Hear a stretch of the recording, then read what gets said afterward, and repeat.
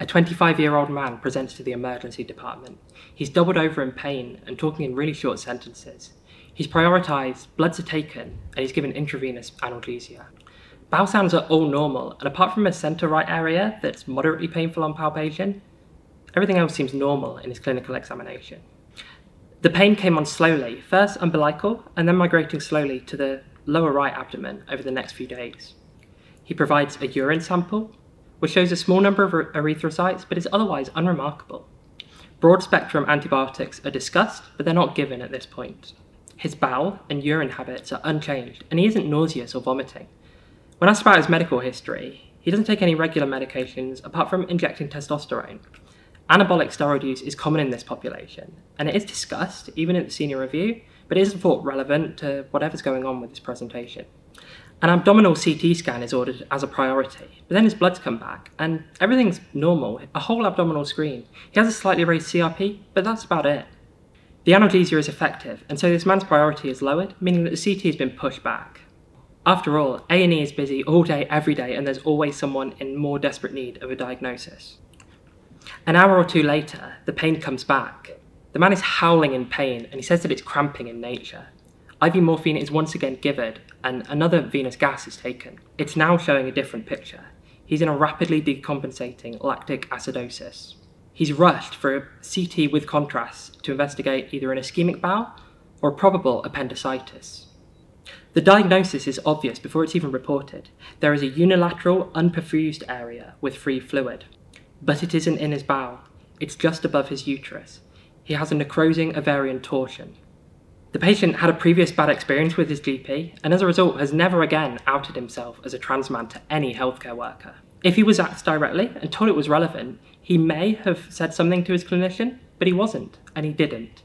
Now, not only has a potentially pregnant person been exposed to ionising radiation without any form of risk assessment or consent, but a potentially life-threatening surgical emergency has been missed, despite the clinicians throwing seemingly every test in the book at it. This is an extreme example, but lapses and misdiagnoses like this do happen, and the emergency department is where a lot of diagnoses are made. So what do we need to do differently, and what happens next?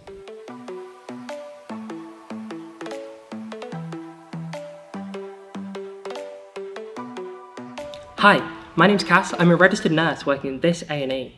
This is the second video in a series dedicated to increasing the confidence and the cultural competence of healthcare workers working with trans people.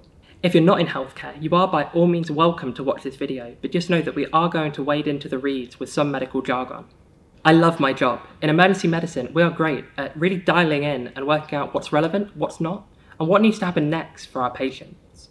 We need to be good at this, because at any one time we have anywhere from dozens to hundreds of undifferentiated patients presenting with things from superficial injuries to critically unwell sepsis or major trauma.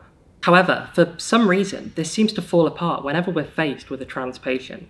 So, let's take one of those patients and we'll follow them step by step through the emergency department and see what we can learn. Let's start with arrival. In the UK, it's supposed to be easy for an adult to change their name with their GP. There are a few barriers to this for trans people that are too nuanced to go into here, but it's important to know that someone may not have changed their name with their GP, despite going by a different name in most areas of their life.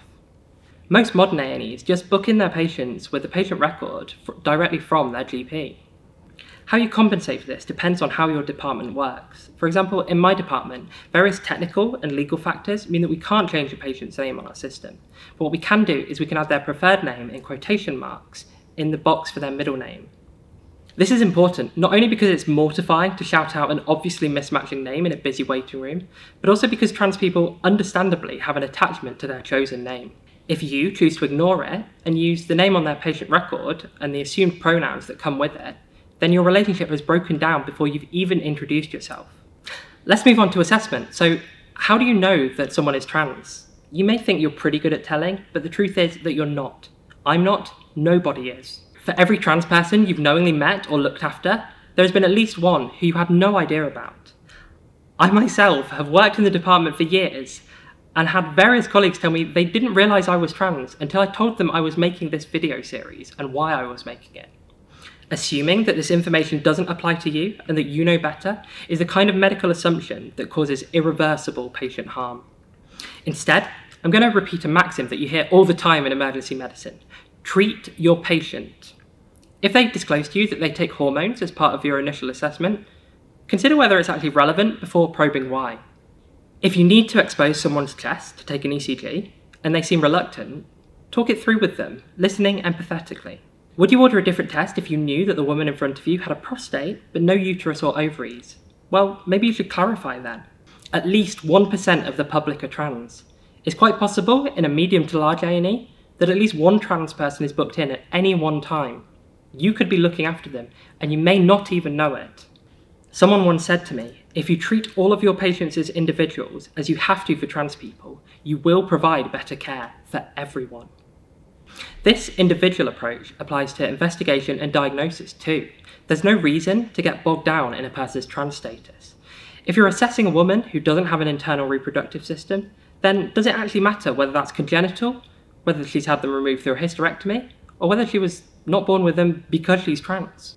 All that you know is that it's not a reproductive system problem. This leads us to something called transgender broken arm syndrome. This isn't something that affects trans people, it affects us as clinicians. Trans people regularly report unnecessary or unusual experiences with healthcare that, while shocking, happen every day.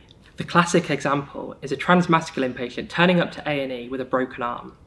The clinicians spend ages wondering if the testosterone therapy has maybe caused an early osteoporosis. Of course, the actual reason is the bike that the man fell off. He probably has the same hormone profile as any other man of his age. All the clinicians are doing is stigmatising and over-medicalising an otherwise uncomplicated patient. Similarly, and this is a real story, a trans person was refused antibiotics for a clearly infected wound because the prescribing clinician wanted to hear from a specialist beforehand out of worry that antibiotics may somehow interact with the hormones that the person was taking. Trans people take the exact same hormones that cis people on hormone replacement therapy take. It's not magic, and you rarely need so-called specialist input in uncomplicated cases. Now, there are some isolated cases where a different approach might be required. For example, anyone assigned female at birth who hasn't had a hysterectomy could potentially become pregnant. This is why the Society of Radiographers recommends asking all patients whether they could be pregnant. The rationale being that it's much easier to explain to a confused cisgender man why you're asking if you could be pregnant than to accidentally expose someone who is in fact pregnant to ionising radiation without ever asking or even considering. Unfortunately, this principle is rarely followed in practice. Other specific variations include so-called lower, bottom, or genital surgeries. It's important to know, for example, that in transmasculine people who have had this kind of surgery, that their urethra may not be where you expect it to be. It could be at the tip of the penis, or it could be at the base. Likewise, in trans feminine patients who have had a vaginoplasty, the prostate is almost always located anterior to the vagina, rather than the rectum, where you would expect. If your department is anything like mine, then openly trans, non-binary, or questioning under 18s present every day. Like we discussed last episode, these kids are rarely on puberty blockers, and will never be on hormones unless they've sourced them from outside mainstream NHS healthcare. What this means is that you can treat them, for most purposes, just as their birth sex. However, what's critical to remember is that's for medical purposes only. When referring to them, or speaking about them, you should use the name and the pronouns that they tell you to use. No ifs and no buts. It really is that simple. As I'm sure you'll agree, talking about this subject at such a surface level raises so many more questions. We could talk for hours, but the last thing that I want to talk to you about is how we communicate with each other and how we hand over information about our trans patients. You do not need to out every trans patient. Sometimes it may be relevant. For example, if you made a urology referral, it may be relevant to put that the woman you've referred has testes and you haven't clicked on the wrong patient by accident. In cases like this, you must obtain patient consent wherever possible. Sharing irrelevant personal information often breaches professional codes of practice. And furthermore, trans people are covered by both the Gender Recognition Act and the Equality Act, meaning that any of these breaches may actually be a breach of law. So, whenever you're sharing a person's trans status, relevance and consent is fundamental. This includes nursing handovers and even GP discharge letters. When discussions take place, use deliberate and specific language. The pronouns that someone uses, like he, she, or they, are not preferred or optional. They are the person's pronouns. You use them. Anything else betrays a lack of patient-centered care and risk contributing to the casual transphobia that is unfortunately endemic within the NHS. Oh, and to clear up the most common question in this topic with the most obvious answer, trans people should be accommodated where they say they want to be accommodated when they're admitted to hospital. You can offer a side room. A lot of trans people will prefer a side room just because of their safety or their comfort, but you have to make it clear to them that for reasons including infection prevention and control or maybe end-of-life care, they may have to be moved to a shared bay at some point. Trans people do not need to be hidden away just by virtue of being trans, and they certainly shouldn't be allocated to a single-sex bay that aligns with their sex assigned at birth just because of whatever medical interventions they have or haven't had.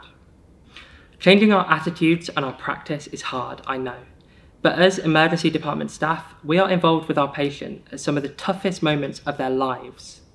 The trust that we need to get them through that is earned. Trans patients will often, with good reason, be less trusting than most.